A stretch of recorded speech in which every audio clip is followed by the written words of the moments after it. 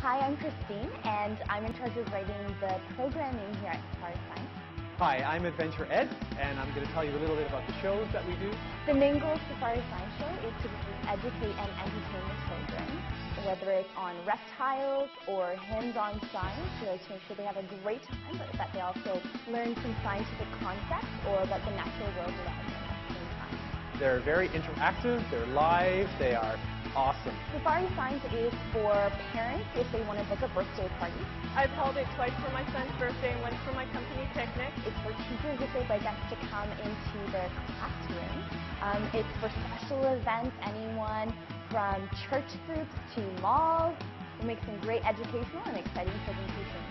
And the most beautiful part is watching the kids and interacting with them and seeing them get excited about the animals.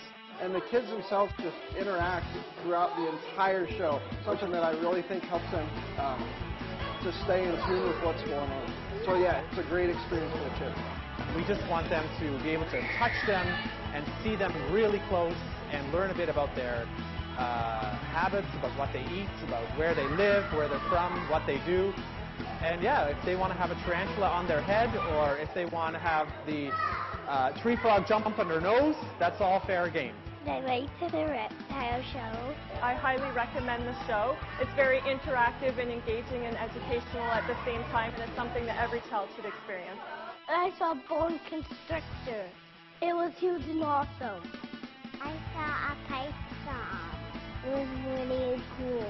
They lived on a big fat head. We don't really have these kind of animals at home, so yeah, we can't really do this anywhere else.